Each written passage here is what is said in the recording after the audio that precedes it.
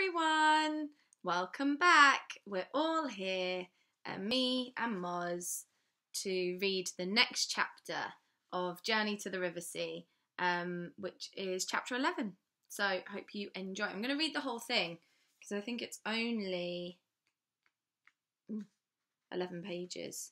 So settle down and get comfy and let's get going. So chapter 11.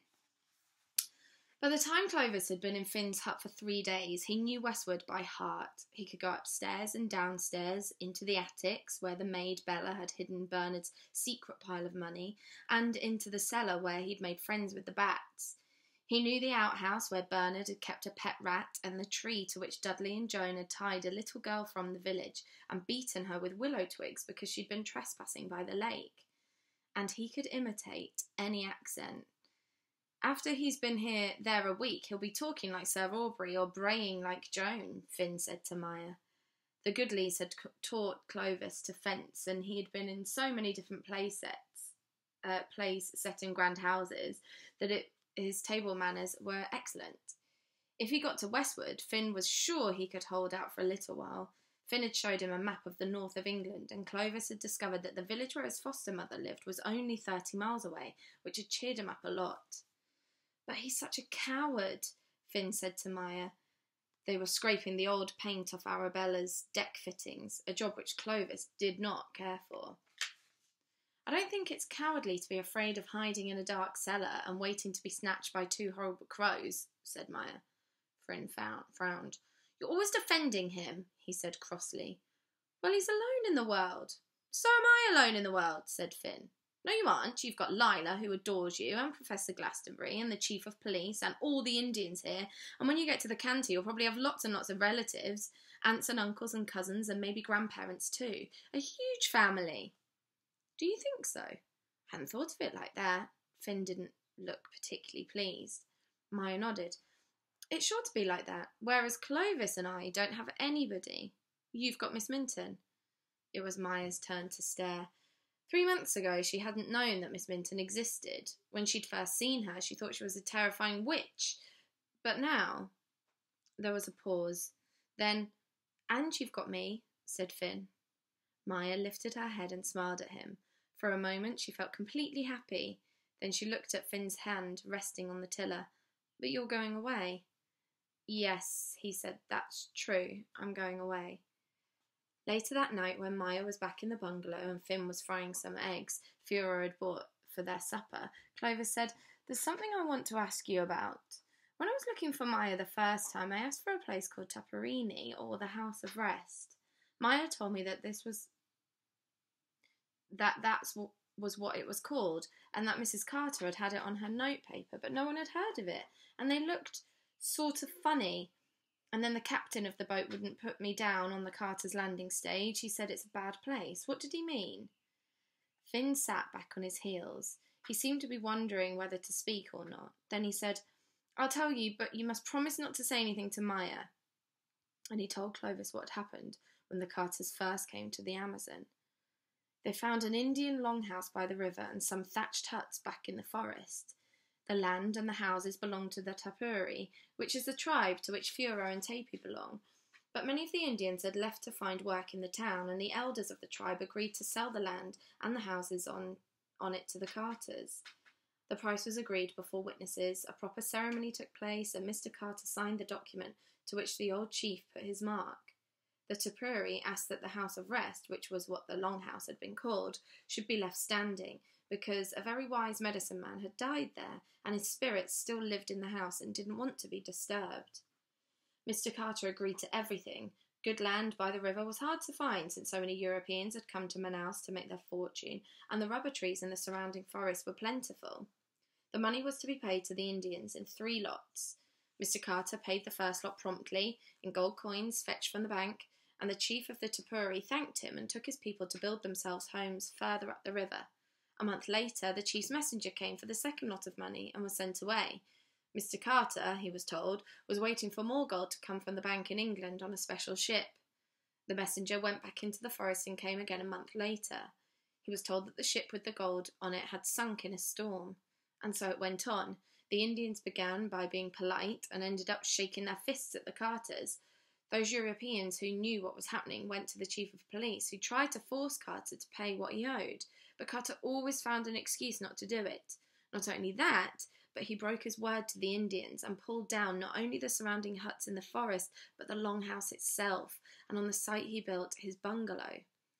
Mrs. Carter had Taparini, or House of Rest, put on her writing paper. She thought it sounded good, but no one in Manaus ever called it that, nor would the Indian traders land on the Carter's landing stage, but always, like the captain who had bought Clovis, stopped higher up.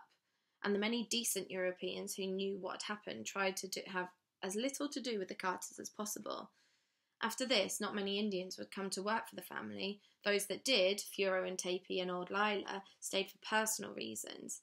Lila because she wanted to be near Finn and his father, Furo because he was her nephew, Conchita because she'd a crippled brother to support in Manaus. When they worked in the house, they were unforgiving and sullen, and secretly they believed that one day the old medicine man's spirit, which had been disturbed and shamed, would rise up against the Carters, and the family would get what they deserved.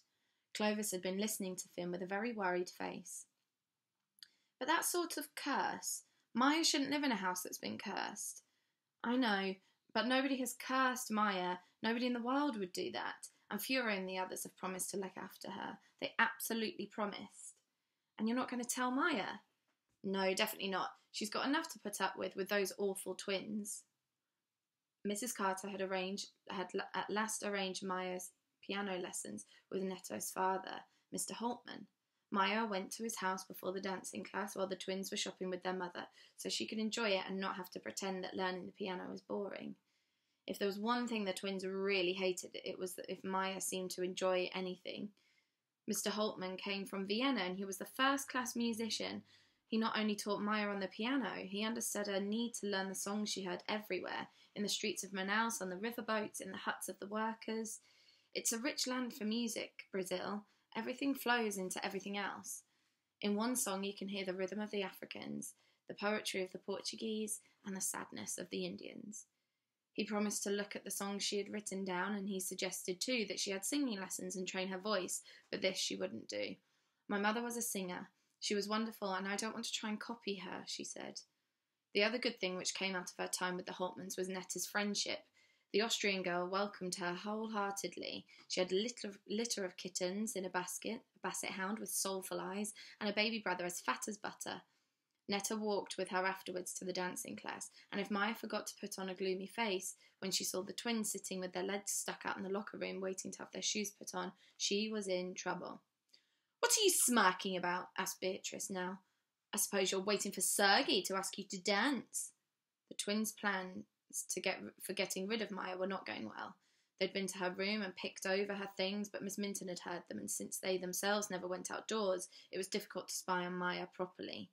The notice of the reward for the capture of Taverner's son was still on the hoardings, but time was running out.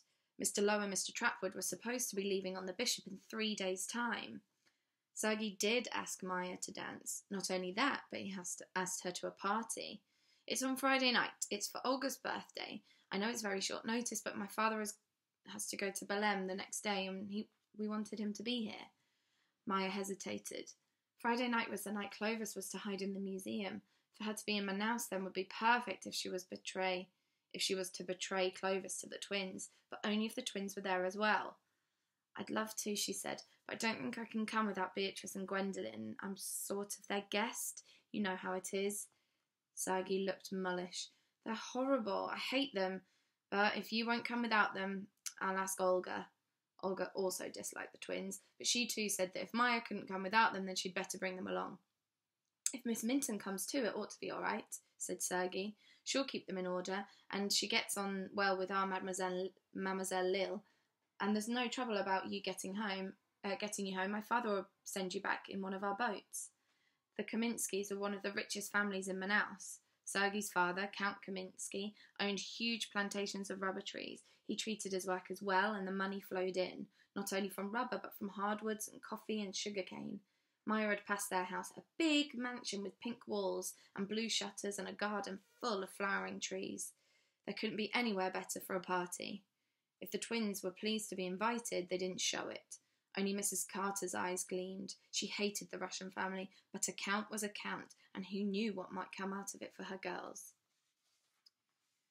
Finn's dog was called Rob, but no one used his name much.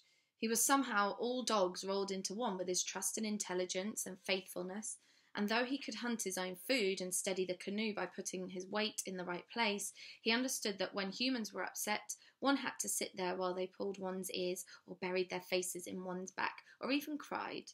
A dog who will allow himself to be cried over is worth his weight in gold.